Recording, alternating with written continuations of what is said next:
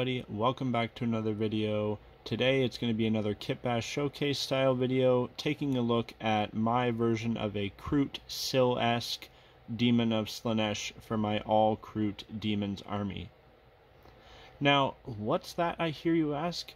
Average Joe, where the fuck have you been? It's been like 2-3 weeks since an upload? Well, my friend, let me tell you a tale. You see, it all began when I needed a fucking vacation. So, the family and I headed off to our cottage on the lake, and we had a great time. After catching about every fish I could, a pretty cool snake here and there, and drinking more than my fair share, I can say that I am well and truly rested and recuperated, and ready to get back to making more videos for you guys. So, with that out of the way, let's jump into the video and get talking about it. Now, before we get started properly, you know we gotta have a quick word for our sponsor, lordofskulls.net. You know the drill, discount code down below. Go check them out for all your awesome World Eaters parts, whether it's a new helmet for Angron, new helmets for your Berserkers, or for Legionaries you want to turn into Berserkers, because GW went and squashed that option in our new codex.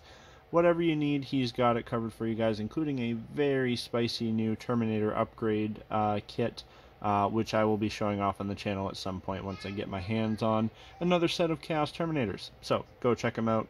Helps me, helps him, and helps you guys, quite frankly. So, let's get into the Kitbash showcase. For those that are new or haven't seen one of these before, as always, it's just going to be kind of a deep dive into this model, how it was made, what parts are used. As I'm talking, I'll have work in progress pictures and stuff popping up in the background. If that kind of stuff interests you, seeing the stuff behind the scenes, how stuff is made, and, you know, stuff coming down the pipe, feel free to check out my Patreon. It is linked down below, and it is only $1, and that's where I post all my work in progress stuff. So, anyways, those images will be popping up in the background now. Real quick, before we get started, I'll do a quick little size comparison. I've got a couple other of my Kroot demons here just to show you how he scales next to some of the other Slaanesh stuff. So here is a Kroot demonette. So that's your standard, you know, Slaanesh demon infantry. We got the demonette. Now for a little bit bigger, we have a fiend of Slaanesh. You know, fiends are a pretty mid-sized demon, you know, smaller than a greater demon, but a lot bigger than a Kroot infantry, so that's where we're at for that. As always, guys, base sizes is very important to me. When I do my kit bashes, I want them to be as close to the proper sizes as I can do, obviously within reason, because a lot of my stuff gets pretty wild. But these are all the correct bases for those size of models. So this is a proper Demon Prince size base. I think that's 60 mil off the top of my head, but I could be wrong. I honestly forget. But whatever the right size is, that's the size this dude is. So, starting off, this is the base model. Is the it's a Cruel Boy Trogoth, I think. I forget what it's called. Go to Games Workshop. Go to the Cruel Boys. They've got like 20 different kits, not that many, and you'll see it. It's the big ogre-looking guy with a dude riding on his back. But so that was the base kit. Now I remember when that first came out, I looked at that and I thought that could be some sort of a big Kroot if I put my mind to it. And the Kroot demons were quite frankly the perfect vessel for that to go with. So that is the main bottle, or bottle. See, I still got bottles on the mind from my vacation. So that is the base for the big guy and the rider both. Now the kit originally is holding 2 clubs. I did keep the one. I just thought it was cool. I thought it was appropriate. But if we spin them around here, this is probably my favorite detail of it all. As always, guys, every time I do some Kroot, there's got to be a horrifically massacred Tau in there. If I can get a little bit better view for you. There we go. We got a really messed up fire warrior there. You know, he's got his armor cracked and ripped off of him. His shoulder and arm is just mushed. He's got guts hanging out, and so that is of course just a standard fire warrior. All I had to do was clip away the club that was in that hand, attach the fire warrior's hand on the one end and the body on the other. And so what I did was, I basically took a fire warrior, chopped them all up, green stuffed in the parts that I wanted exposed. Doing green stuff guts is super easy. You know, you just make a little worm, kind of roll it up and stick it in there.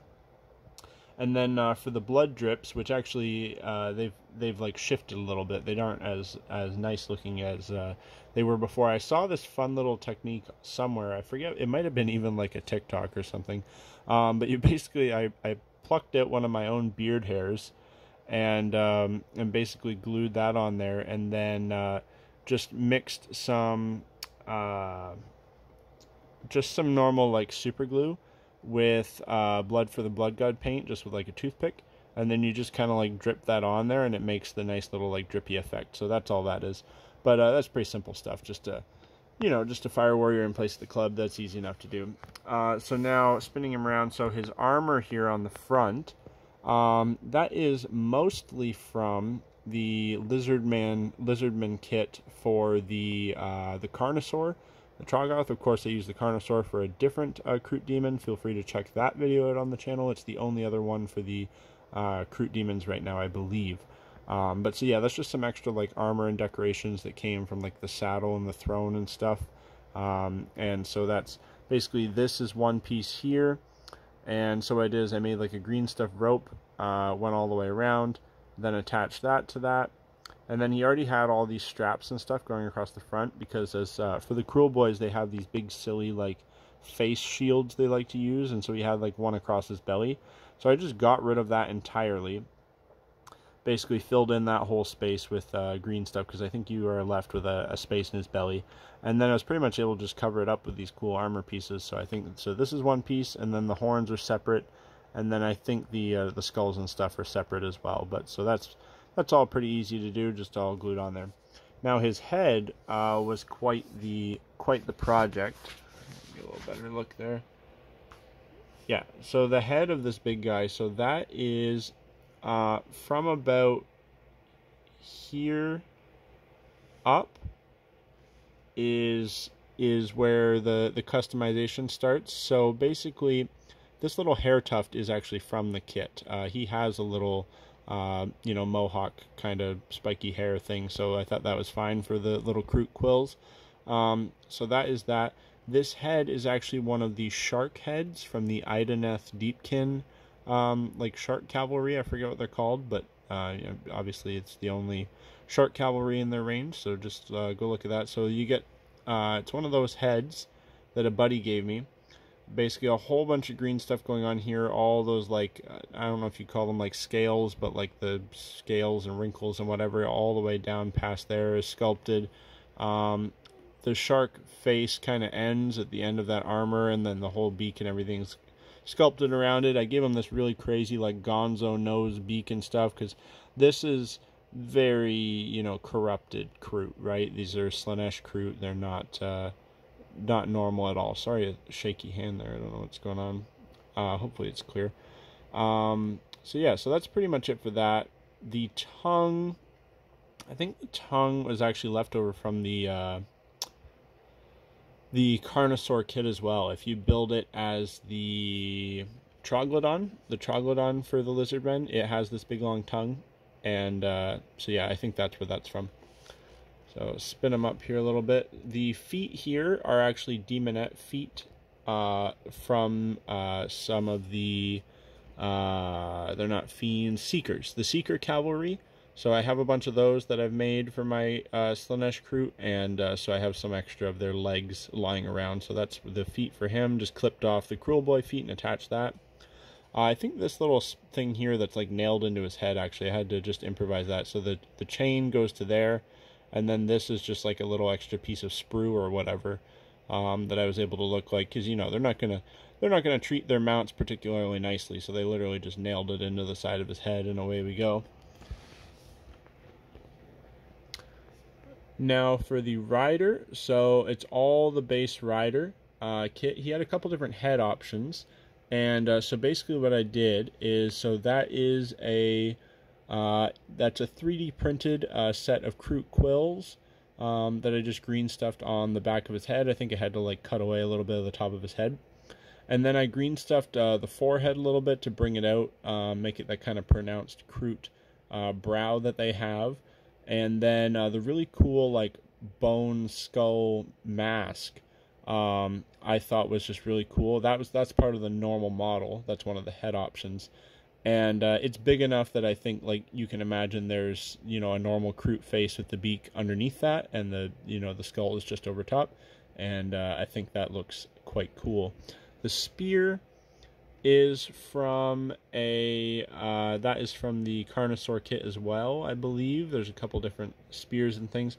Sorry, that's like the end of it. The normal kit for this model comes with a really long spear thing, and then I just made it a little bit more intimidating with the end that I used there. Of course, all over the model there's extra little like feathers and decorations and things. Yeah, and I think I did use 2 proper Kroot hands for this guy. No, I think I just green stuffed them. Yeah. So for those that don't know, like, there's such a tiny detail, and right when you're looking at models, usually you're more like at about this distance.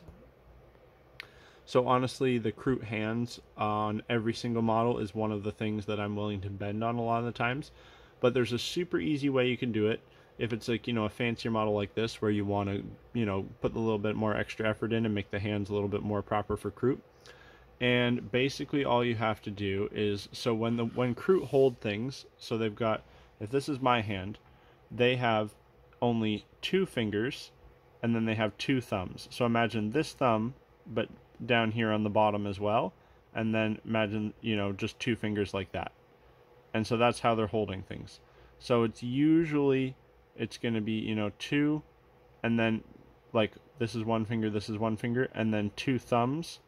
So it helps me a lot to actually take my hand and visualize it. But so if you've got a guy that's already holding something like this, really all you have to do is you can kind of scrape off that thumb, green stuff a little bit over top of the 2, like the 4 fingers, and basically make them into just 2, and then you just have to green stuff 2 little thumbs over it.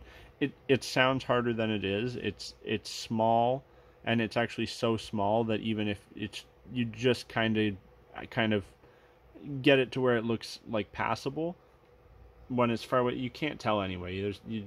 There's not, the only person it's affecting is you. So basically, unless you're like anal like me, you don't have to worry about it. But anyways, that about sums up this video, guys. This is my Kroot Syll-Esque. I've said it before in other videos, but basically the idea with these Kroot demons, right, is what I want to do is I want to have some symmetry to the Force, because I'm doing all 4 Chaos Gods. It's a huge undertaking. I'm well over 2,000 points now, actually, all like kitbashed, and actually over half painted as well so far, but there's still lots and lots to make. But basically what I want for each god is to have at least 1 greater demon, and that is like the actual shaper, and that will be a big monster being ridden by a little guy, and that's the main shaper, is the little guy, and that's his mount. Then he's got like a second in command, and that is going to be like your Demon Prince style model, so either like a Syll-Esque, like a named one like this, or it'll just be like a Demon Prince of Chaos, and flavored to that god. But it will also be a big monster with a guy riding on it, just a smaller one. Then I would like at least 1 infantry character, so I have that for this. That is the Infernal and Rapturous. Then I would want at least 1 unit of troops, and then from there, whatever other units in the that army that I like or I find interesting to kitbash. So for this one, I did a unit of Seekers and a unit of Fiends, and I will probably end up doing either 1 more unit of Seekers and or a Chariot or 2, because I actually have a lot of extra Seekers, because a friend sent me some extra ones that they didn't need. So. But basically, yeah, that's the idea of the army. So lots more to come, guys. At some point, when I get more finished, I'll do a little army roundup kitbash showcase, like I like to do for my I've done for my other army showcase videos. And yeah, like I said, guys, if you want to support the channel, feel free to check out the Patreon. Lots of cool stuff on there. I actually post on there quite regularly. And there is actually also a Kroot Discord that literally has not been active at all. Sorry, there's a Kroot Discord that is very active, and it's fantastic community. You should join it. I have my own shitty little Discord that's not active at all. but I'll be working on posting on there more as well. So feel free to PM me if you'd like in on that. Anyways, guys, bye for now.